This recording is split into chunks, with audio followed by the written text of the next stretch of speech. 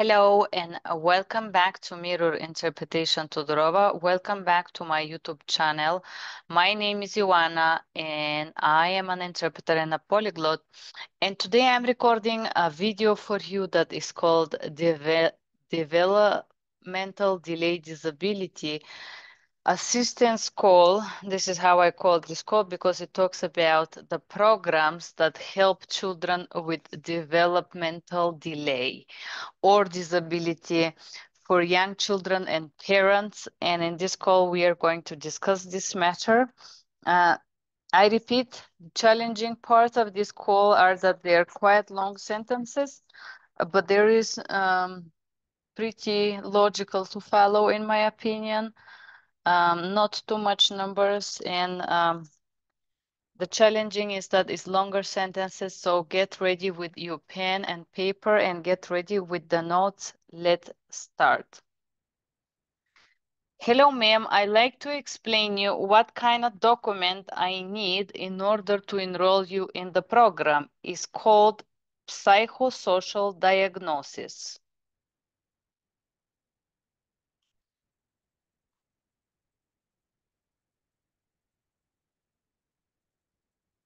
Okay.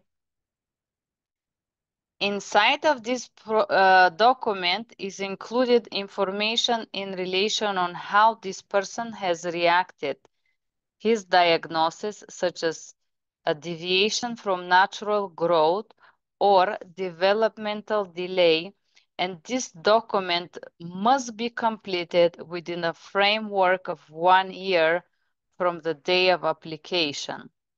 The questions are related and must be responded in the time frame for the past year.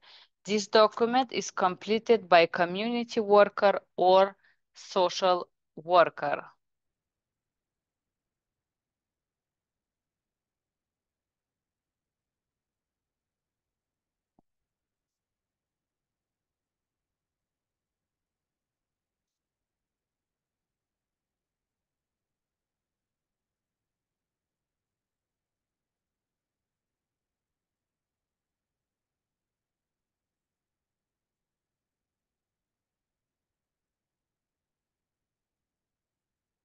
Okay, so I hope that at the clinic they can help me fill out this document and provide it to me.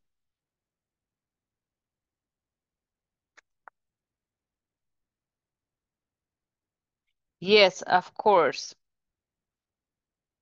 The last paperwork that we need, this is a medical evaluation from a doctor, and you do this at the clinic where is written all the details about the person and his developmental delay, the condition, health problems, and so on.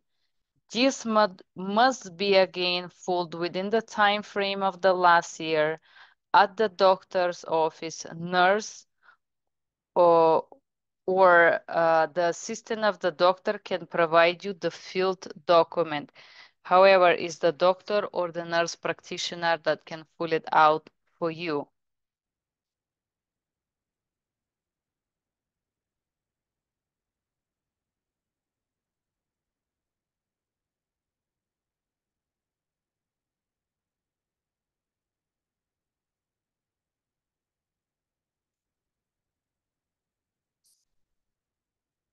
So the doctor can provide me this form, correct?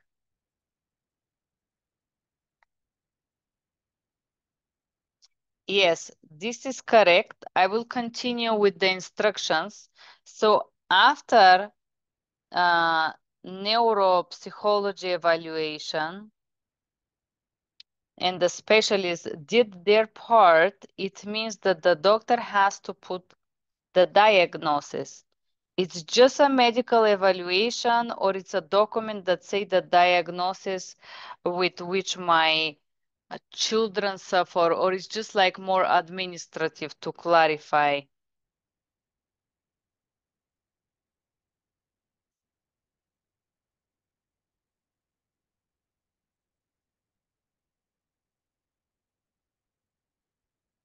Um, So let me explain you. It's a special form that is not it's not a summary. This is pulled by a third-party doctor, and it's not a diagnosis. This is like a checking and confirmation, where the doctor says, yes, this children or this patient has this type of problem, and confirm the main diagnosis that the child has, for example, developmental delay or delay in growth. And this is just a confirmation that the development is slow, but it means that you talk with the social worker and you can ask for the document, uh, and which document is going to work okay for this case. If necessary, they will give you a referral and tell you how it's done and where to do it.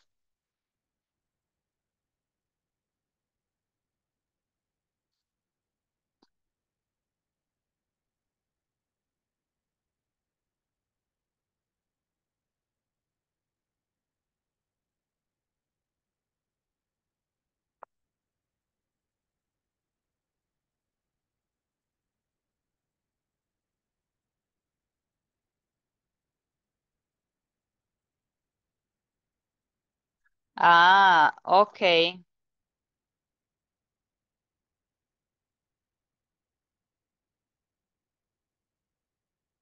So right now I will explain you what's mean temporary or provisional eligibility. This means that you, in this case, your child will be temporarily eligible for services, and I will explain you the rules for it.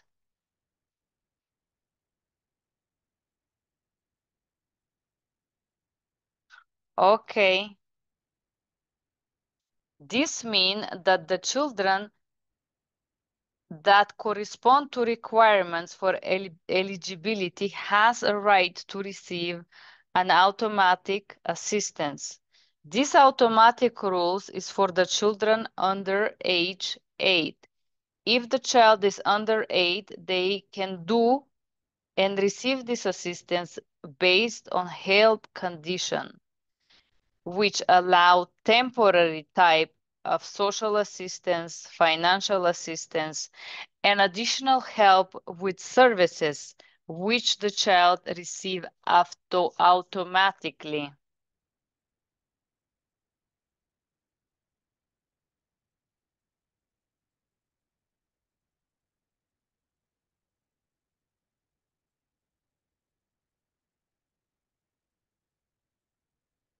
Oh, okay, I understand.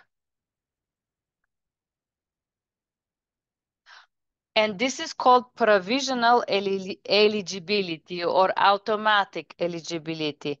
All the children that receive this help or program are going to be under the review on the rights receiving these services by their 8th birthday or the 8th birthday of the child. Sometimes a bit earlier, sometimes a bit after the 8th birthday of the child.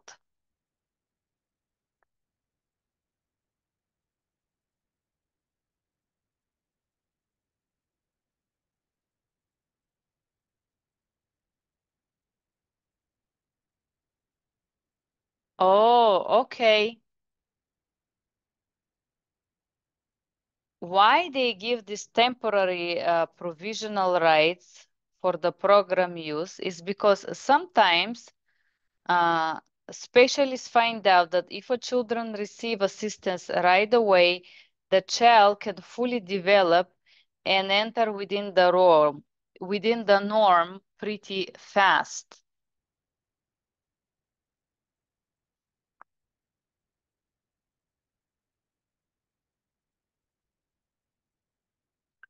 Oh, I understand.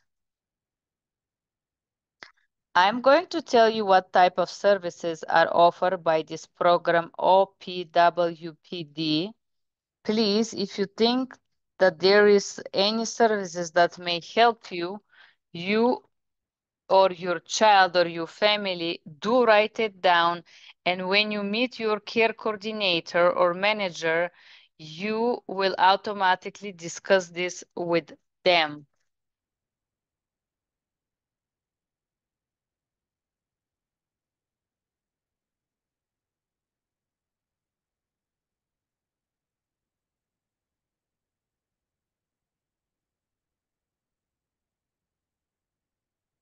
Okay, thank you so much.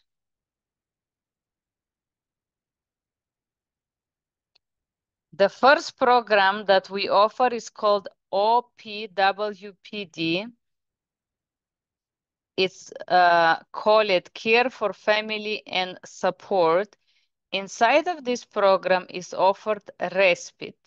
This means to offer a person who care for your child to substitute you if you need to get rest.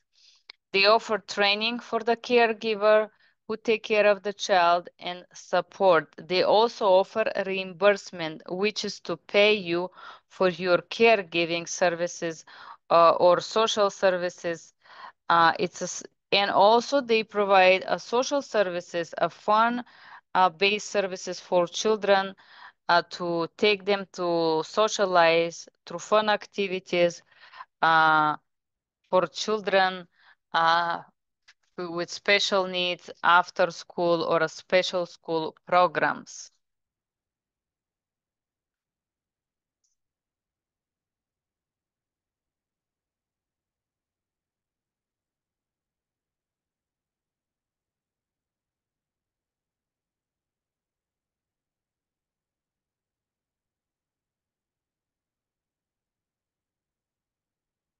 Oh, I understand. They also offer something called sibling services to help support family members for the child family member who have a developmental delay, like social fun activity or school. Sibling services are more for the caregiver or relatives of the child.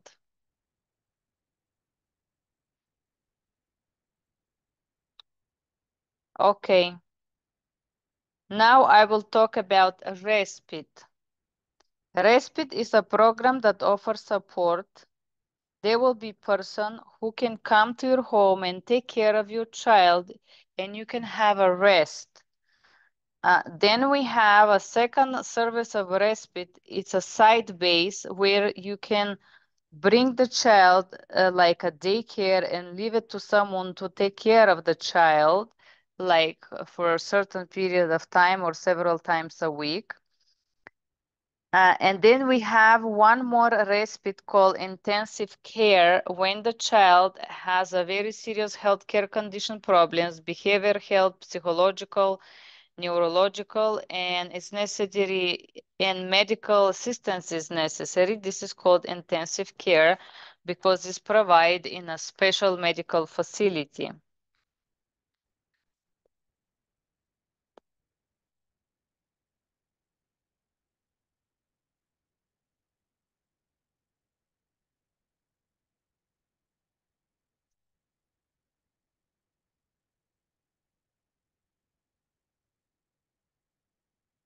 Okay, I understand. And there is additional help, assistance with technology.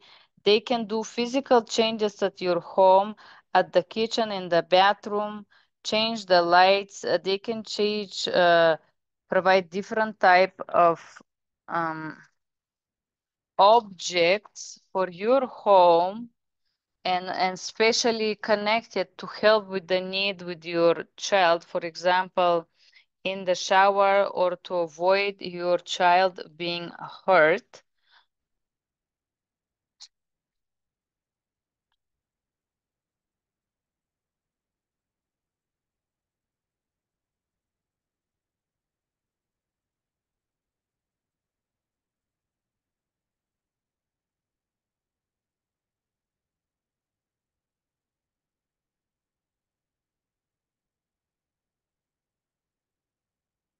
Okay.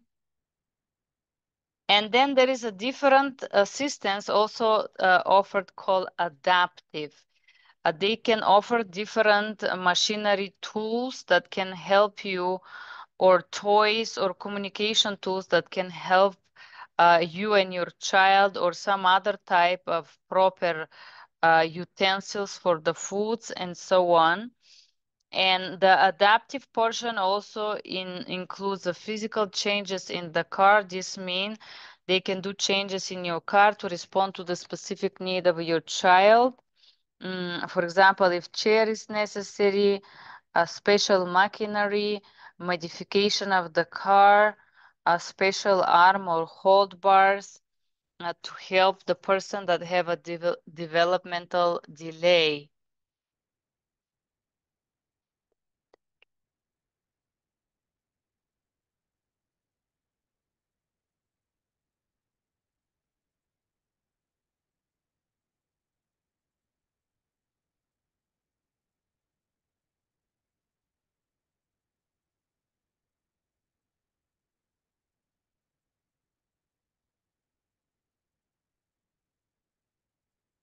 Okay, I understand.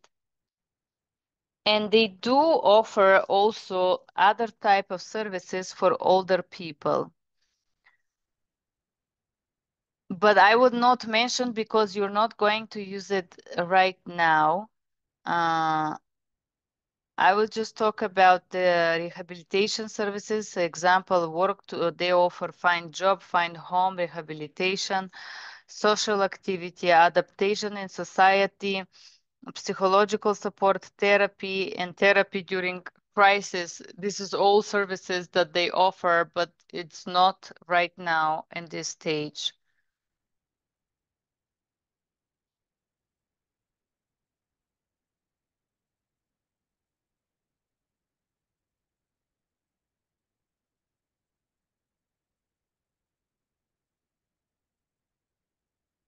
Okay.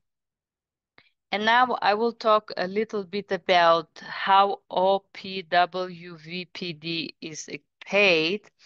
This program paid through home, domestic, and social assistance programs, Medicaid. Uh, and this is an exceptional program because OPWPD is the biggest program that is a state and a federal program paid through this, uh, subsidized through the state and the feds.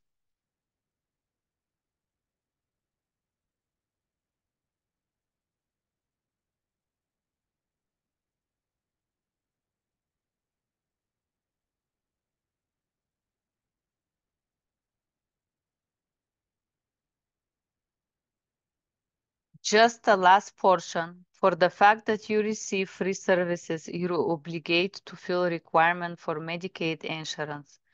Also, you fill out a document waiver, which means removal of payment if the child is under 18 and has right to receive this program without the calculating the income of the parents. This is, you have to follow those rules.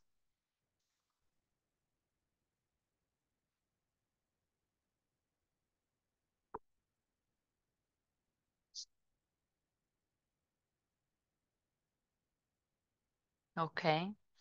If you don't receive Medicaid, the government health insurance, there are other programs that are called sponsored through the state and family supported programs that may be out there for the local and state organization available to assist you.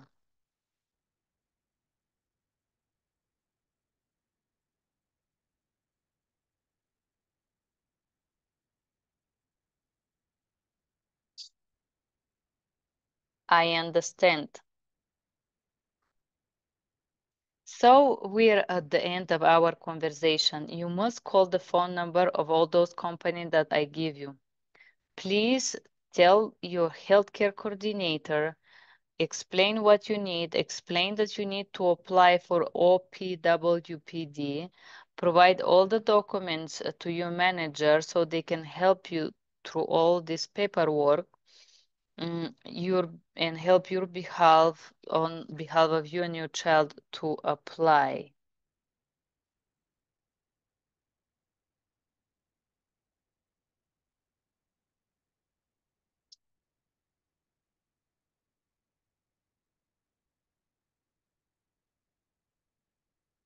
Okay, I will definitely call for sure. Thank you so much.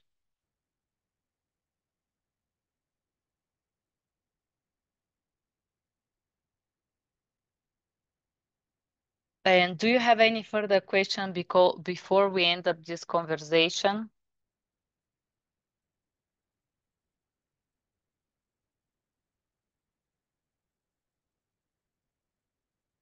No more question. A huge thank you. Thank you so much for explaining all that, and thank you for calling me. And thank you guys for being here on my YouTube channel, recording these consecutive interpreting practices. That was a challenging set because the sentences were really long. Once again, this is real sets. I remove the private information of the clients and I make those scripts for you guys to feel how it's like to work as an interpreter in real life. I hope this was useful and I hope you enjoy this training. And I hope you have a great day. Bye-bye.